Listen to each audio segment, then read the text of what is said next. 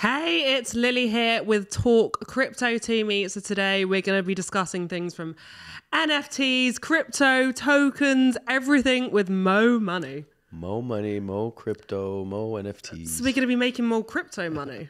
No one's making any more crypto money. Actually, that is very true. Not Right at the now, moment. Not at the moment. right now, the industry is pretty bad, right? It's a tough time to even talk about crypto. It's a good time if Oh, you're a okay. believer. If you're a If believer. you're a believer, yeah. You're It's a like be- being a believer. I mean, everyone has their moments of being unsure, but... I know you're a big believer. Or not believer, believer in crypto. Believer, I am actually. I just believe in the technology. I think if you really educate yourself, understand what's going on in the space, why it's so important, why people should get involved, the panic's not really there. Like, I don't wake up and stress. I don't look at my crypto accounts and think, Good idea. yeah, it's the best way to do it. Just avoid looking at it and think to the future. Like, do I predict that in the next few months things are going to get better? The whole world is in a pretty bad place. Like, It's we're not in a just bubble. Crypto. It's not crypto. It's real estate, stocks. It's China. It's war. It's everything. It's the whole world. We're in a little bubble here in Dubai where we don't really see it. People don't really talk about the bad times, Not yet. do they? Not yet. Not yet. Yeah, that's actually very true. We could start noticing it here, maybe in the real estate world, but there's just so much money in Dubai right now, right? That's also the thing. So some people have two sides to it. Some people are saying, "Oh, there's recession." Obviously, there is recession on the whole world. It's collapsing. There's no gas. There's the housing. There's interest rates. There's the Fed.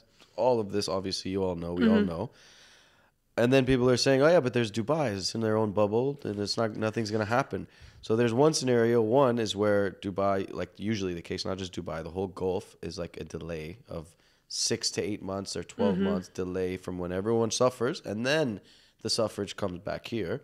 That's option A, like in 2008, or option B, Dubai actually remains in its own bubble, and it only attracts the people who aren't affected around the world, which are the wealthy, to come here. Which we see here all the time, right? Like, you've got a lot of Russian money here now. You've got a lot of influencers being here, and they're obviously spending money, bringing in more people all the time. We have tourism a lot more than most other places. I mean, being from London, you don't necessarily feel the need to go to London. Yeah, I mean, what do you mean? We have the embassy here in Five Palm. Yeah, we actually do. We basically have the UK is in Dubai. There's not as many Americans, actually. No, why? Yeah, well, 'cause- Where are you guys? Yeah, I meet like the token American, and I'm like, oh my God, you made it across. When I meet an American, I'm like, okay, hold on. What's your number? What's your name? Some guys, they're like, feel creeped out. I'm like, no, by the way, like I like women, but it's just you're the only Are you American. sure now after Hey, this? relax. You don't have a bit of an American fetish where you're I like... do, any American person I meet, I make sure to get their contact and their number and like. But I had this discussion actually with an American, and we were saying that, like, obviously I'm like, woo, it's tax-free here for us Brits. But how does it work as an American coming from America here? You still have to pay tax back in the US, right? If you're only American. If you're so you're American, that's why we don't get many Americans, right? Maybe. Maybe. No, but the thing is I don't know. It's tough. Yeah, because it is expensive here, but you still have to pay taxes. Now, unless you I have think it's crazy you still have to pay tax in America. and the same amount of taxes. Yeah. But you're not living 47%, there. and you don't have to live there. And then you come somewhere like this and they're like, oh, no tax at all. Well, basically, we have a few ways of taxation and how expensive it is here. But other than that, we don't really notice it. And then we have crypto here as well, True. which again Which sort also of helps. mitigates that, it allows payments to happen. So how has recent times been for you in terms of, could you launch an NFT I did. in the bear market? I did launch an NFT. First my first jump into crypto wasn't too long ago, actually. Okay. A friend of mine in November introduced it to me. Shout out Faris.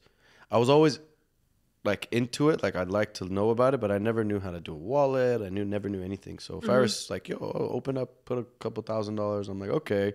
Where did he tell you to put your money in? Because if he said FTX, then Not Faris, FTX. we are not loving all the good you stuff. right now. All the good stuff. Okay. I did make money with it, but did that for a little while, and then Luna came.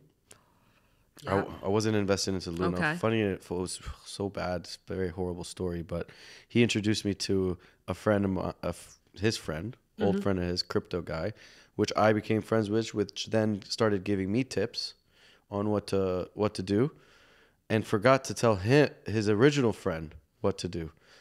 So So you got all the benefits, and the original, the OG, ended up being ruined. He got screwed, yeah, because he didn't forgot. I don't know why, but he didn't tell him Luna was failing. But he told me. Obviously, he told me Luna was failing because I was putting the money down and I was giving him percentage for his calls. Okay. So obviously, in his mind, like, oh, Luna's crashing, I'll make money. But if he didn't think about, I guess he didn't think about telling him. Yeah.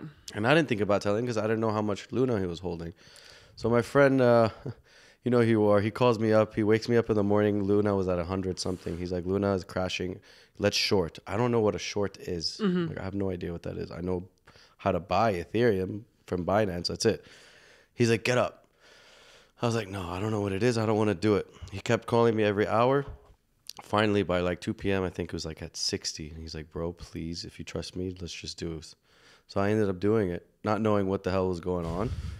Taking all a I saw was massive risk. the 60 going down and then my money going up. And I'm like, whoa. And it shorted it all the way down to $1.50.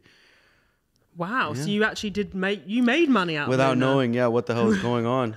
So that's the type of advice you need. It's like people that really know what they're up to. But another messed up thing is, which I didn't take his advice on this, is that it kept going down, if you remember. It went under $1.50, right? And then I'm at least smart enough to put a stop loss. I know what a stop loss is, right? At least I know that. So I put my stop loss at $1.50. He told me not to. He's like, it might bounce, but it's going to go to zero. Trust me, trust me, trust me. I'm like, no. $1.50, I'm good with that stop loss.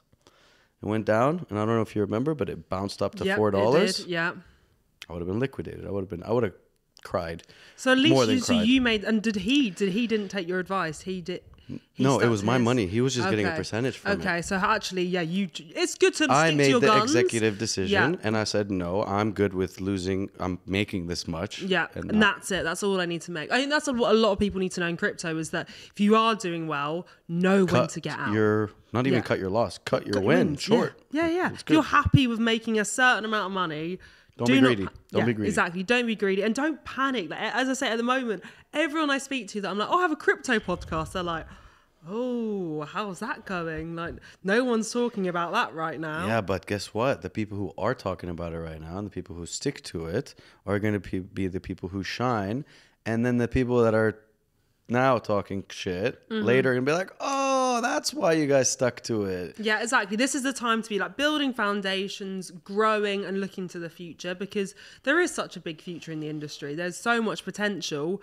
Just because we're in the bear market, just because everything in the world right now is not great, doesn't mean that when we're starting to enter the metaverse in maybe 5 to 10 years, all of these things are going to be so necessary that we're going to be thinking, well, why were we doubting it back then? Why did we ever really doubt it? We're going to be looking at your videos and be like, exactly. How did we doubt We're her? going to be legendary videos. So they're going to look back and say, well, they look a bit different, but they're talking, what they're saying means sense. Actually, I might look the same, but Of course you will. Of course. We'll see about that. Living in Dubai, there's no option but to try and look After the same. this weekend, I don't know. I don't know if we can the keep up. F1.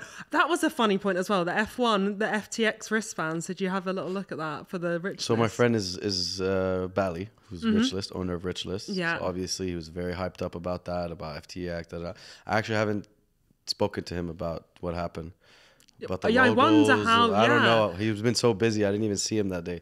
Because it was just everywhere. Like on the wristbands, I meant to keep my wristband, and then guess what? Somehow it went missing because I went missing because I didn't know where it was half the time.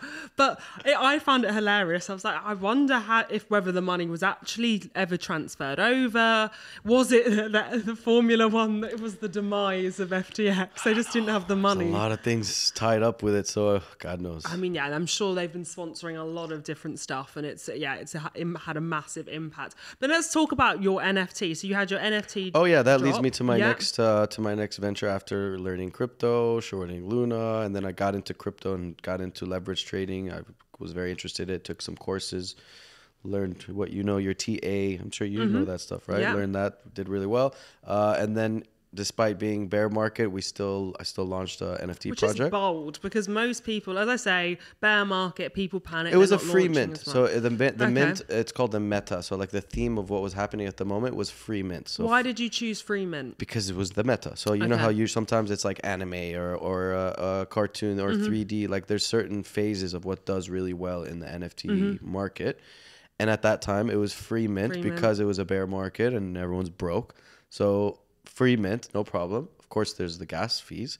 But even free mints were not selling out. So like 1 out of 100 free mints would sell out. And we were one of them that sold out in like 12 hours.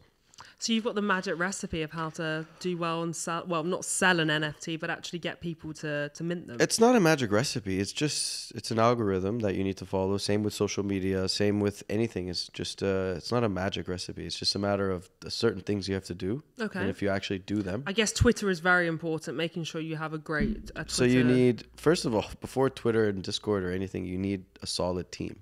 Because there's been way too many scams. I'm sure you've seen scams every day, so all many. day, 24/7. There's more scams than there are actual projects. Yeah, definitely. So thousands of projects, the hundreds of projects launching every day. And the utilities that you hear, I mean, you sit there and you think that's just untrue, or it just doesn't make any sense. Why are you even creating this NFT? It's getting to the point where it's like you have to only invest in companies that are bringing you real utility, real life utility, that have a real team.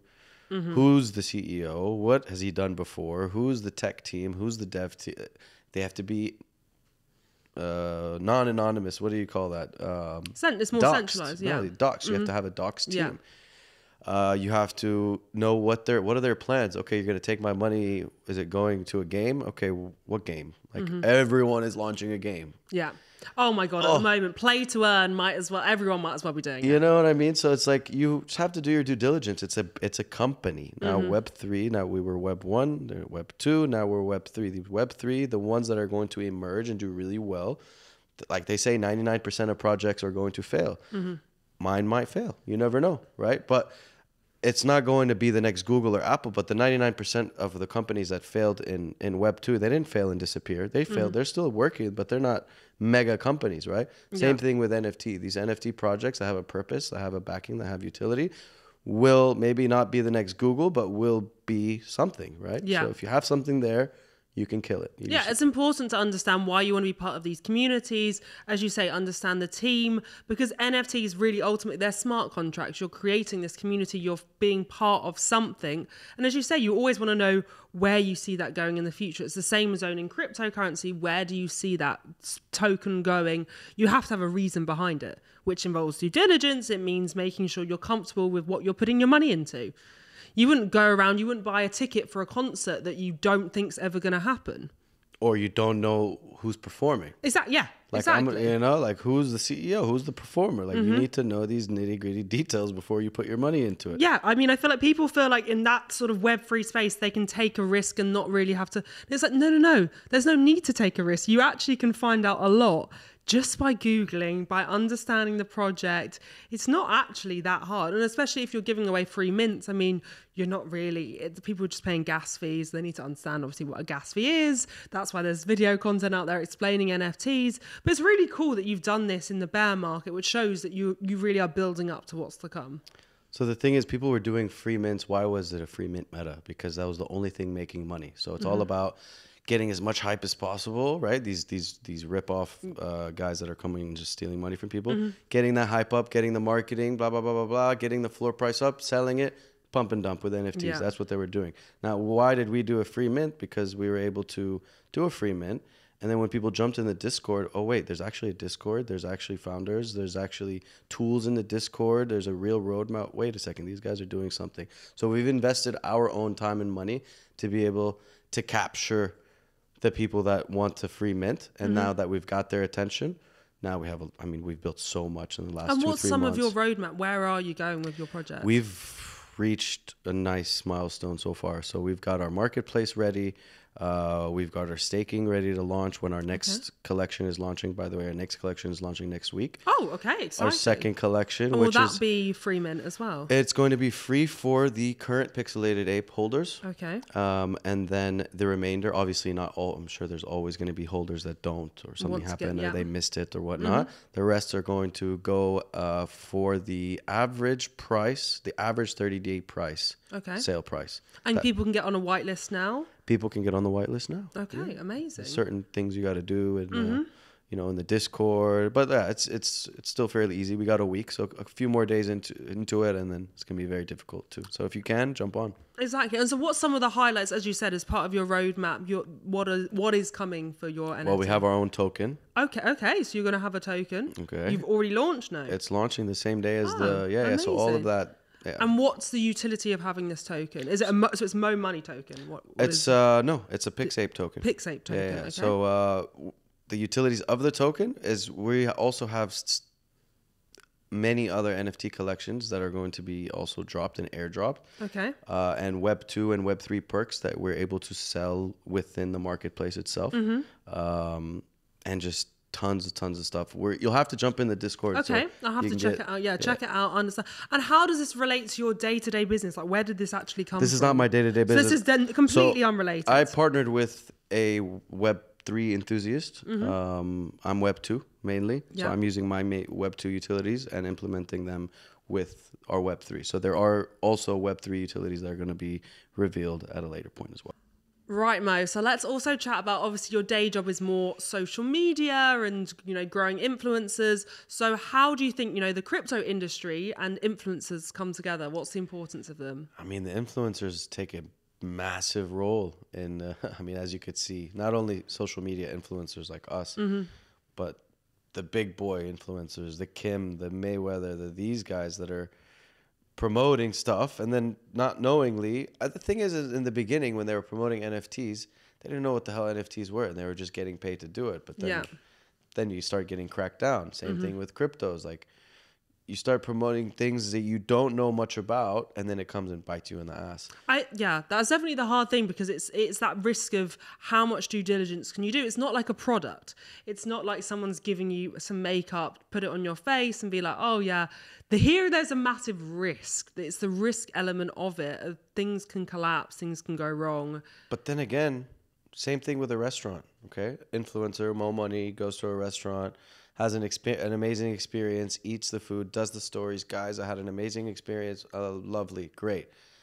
A follower of mine goes the next day, eats the dinner, and dies.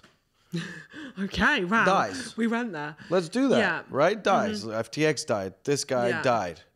Whose fault is it? Yeah, is it my fault? The influencer that promoted the restaurant, and then that guy had a hair or something, a virus that killed the person?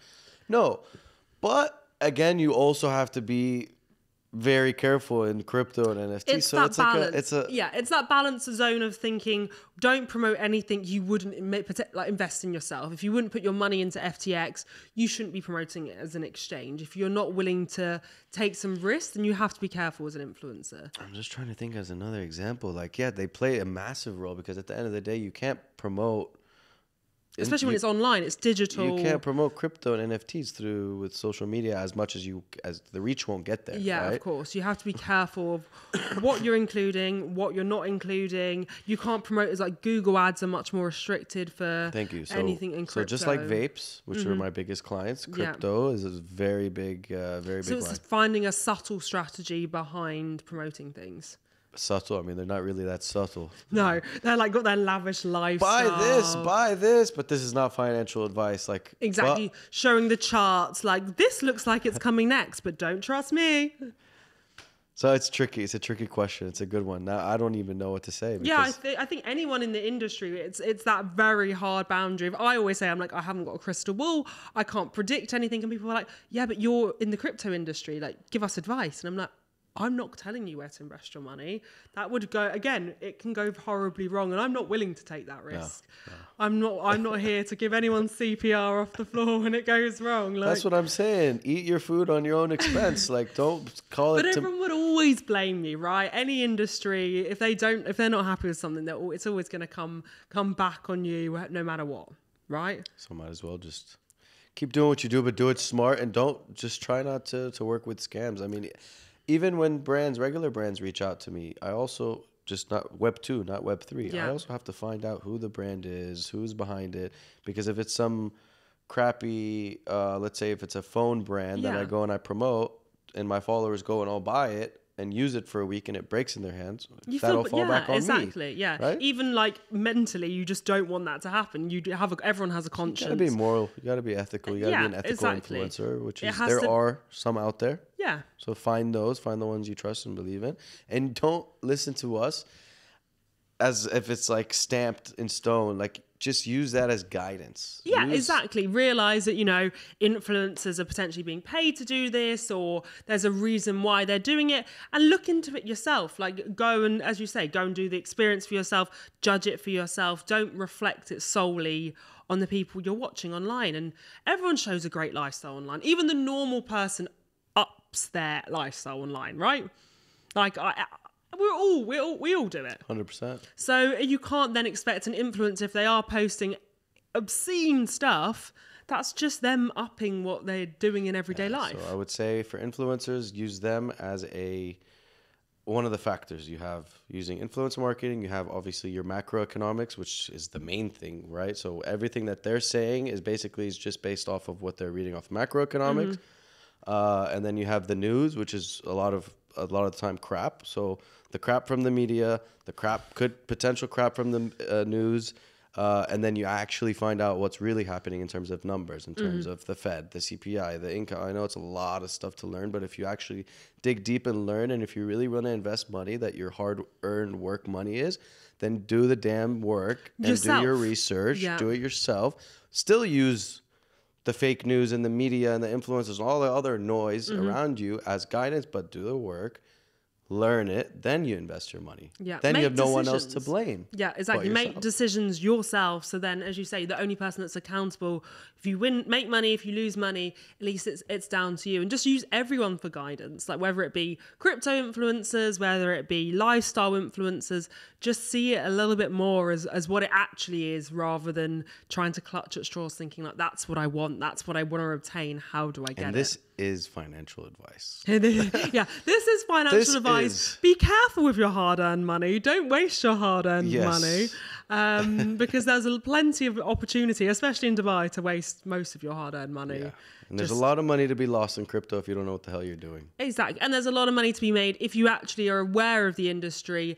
And as we're saying, like, it's having a belief in it as well. Like, we both believe in it. You're doing things in the industry while things are not going great. I'm talking about crypto when crypto's a bit of a taboo subject at the moment. So go against the norm and question why everyone doubts things as well. That's why I'm just not missing another 2008. Like there's no way. And it's like going down to that era Yeah. and I'm like, yes. So it's just a matter of your risk tolerance. Are you gonna cry about it 10 years from now and say, oh my God, I had another chance?